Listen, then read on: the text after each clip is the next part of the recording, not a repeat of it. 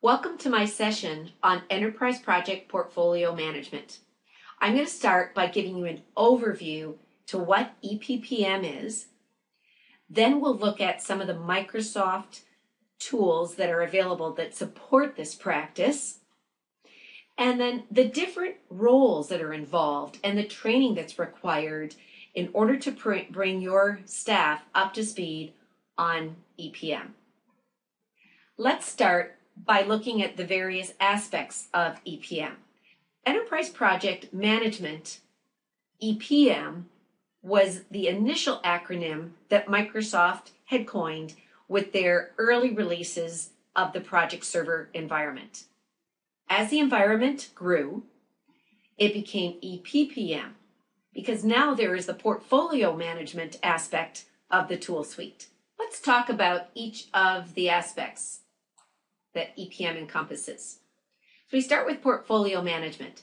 That would be the full life cycle from an idea or a proposed project right through to the closing of a project. And there's some functionality that allows you to manage that intake process, to identify what are the demands on the organization and what is the contribution to the strategic business drivers of the organization in taking on that project. Financial management covers the costing side of conducting a project and trying to manage forecasted costs against actual costs. Then we've got the work management and resource management, which really go hand in hand.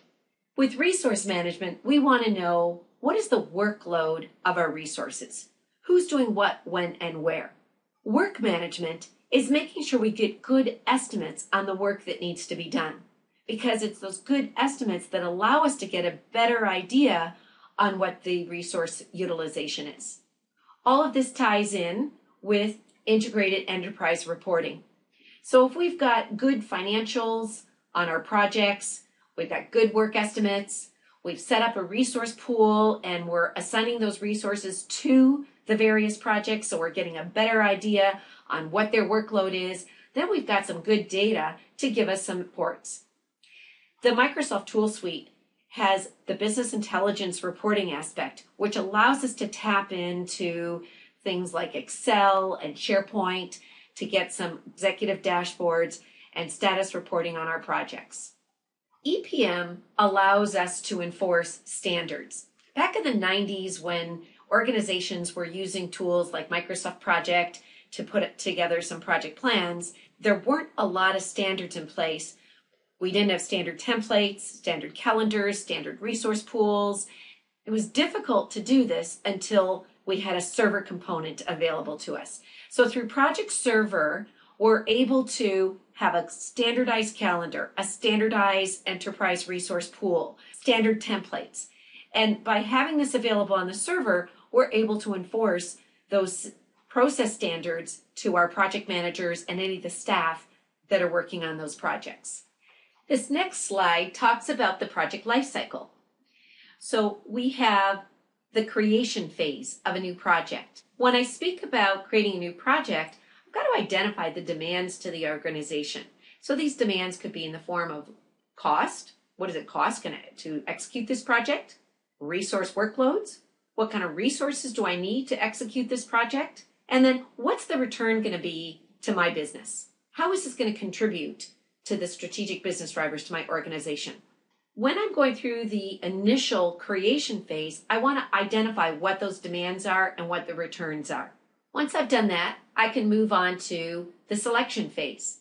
Through portfolio selection, what projects I should consider going forward with based on their contributions. As I move forward with the projects, I go into a more detailed work planning phase. I would use Microsoft Project for something like that, because Microsoft Project gives me the ability to put a detailed schedule together. I could then now assign specific resources, named resources, to the various tasks within that schedule.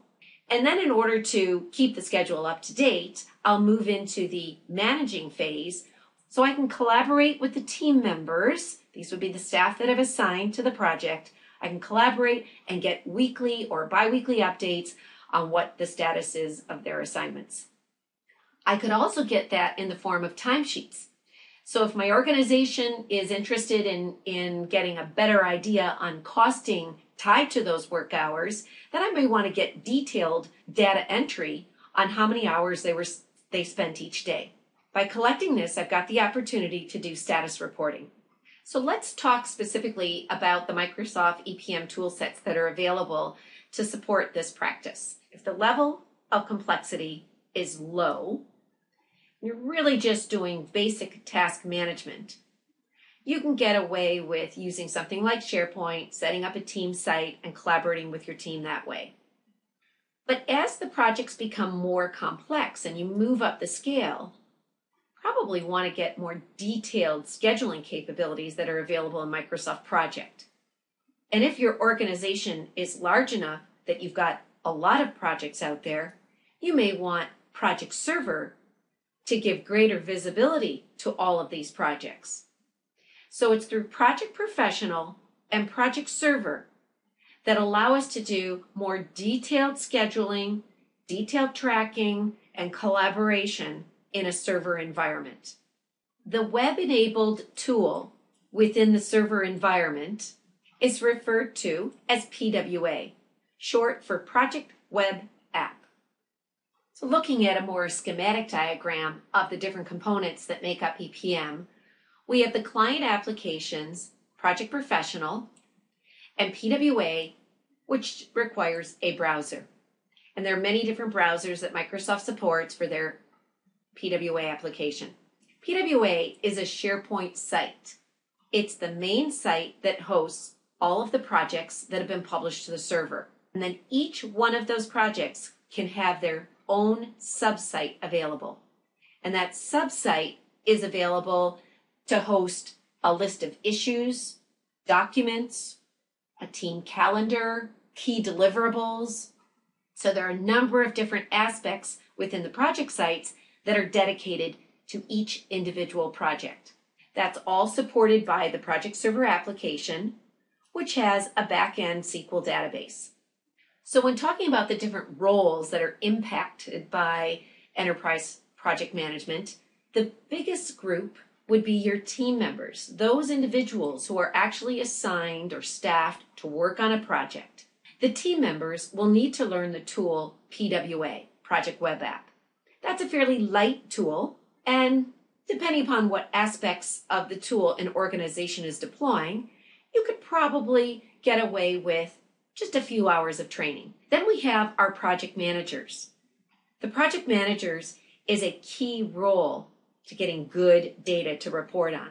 So the project managers need to understand Microsoft Project and how to use it in a server environment. So if you already know Microsoft Project, then it's really all about learning how to use that tool in a server environment and how to collaborate with your team using PWA. So usually a couple days of training is still required. Then we have the resource managers, which is another role. Resource managers may be involved in approving timesheets if an organization has deployed timesheets. They may be involved in assigning their staff to the projects. So the project managers would assign a generic role, and the resource managers would go in and confirm what named resource, which staff person will replace that generic role to perform the work. And then we have any of the stakeholders that have a vested interest in what the status of the project is. So we want to give those stakeholders insight with some good views in our PWA environment and some reports, possibly in the form of dashboards.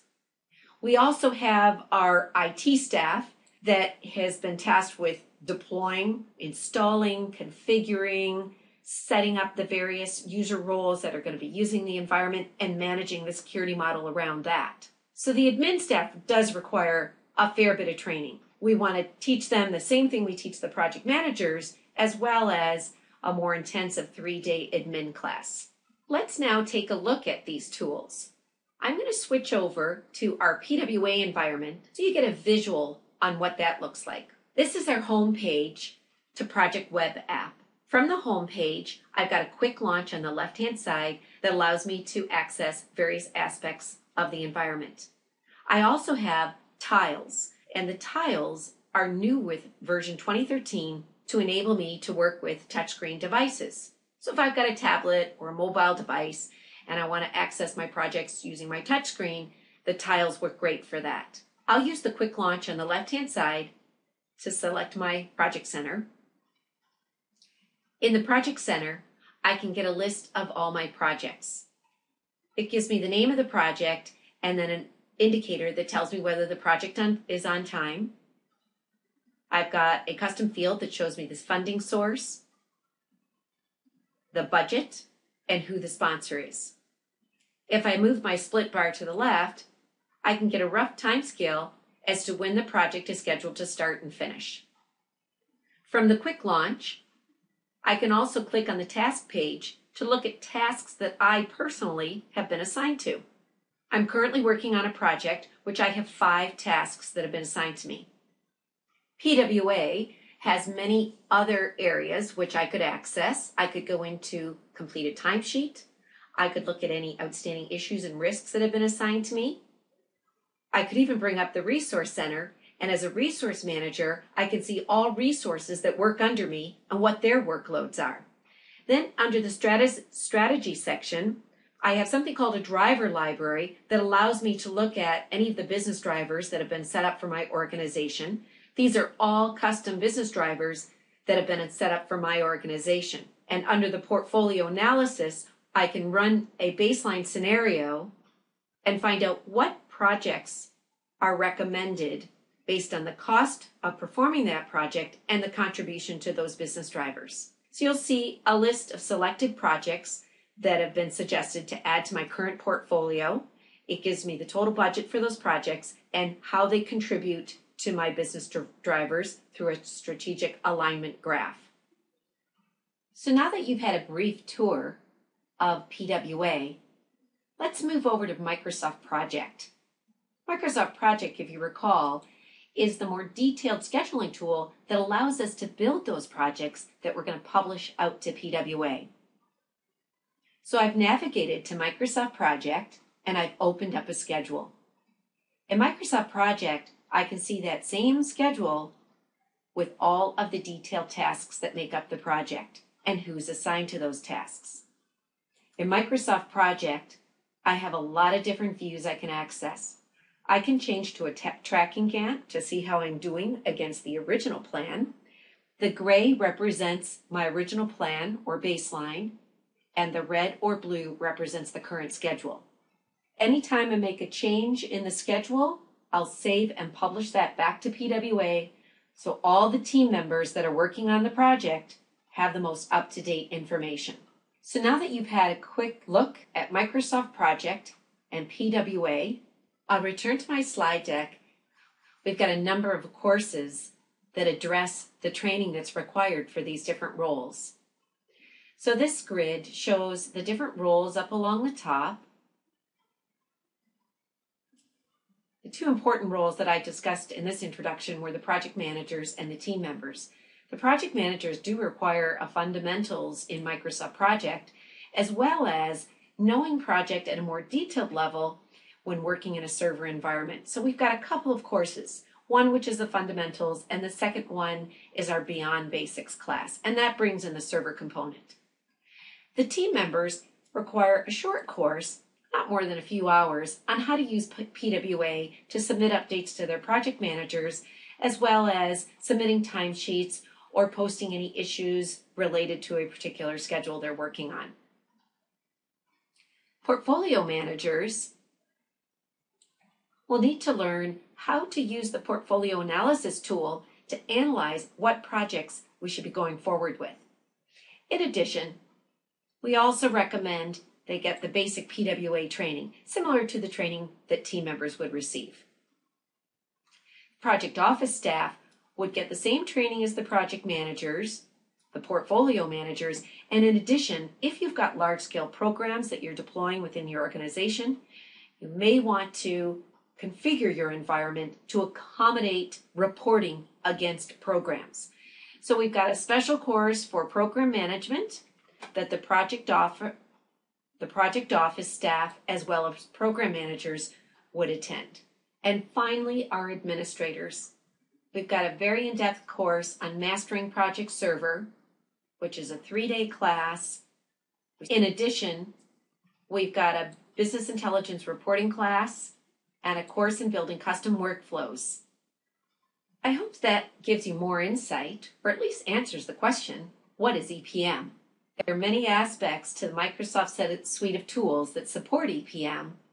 And if you'd like more information about our courses, you can go to our website, www.avalontraining.com.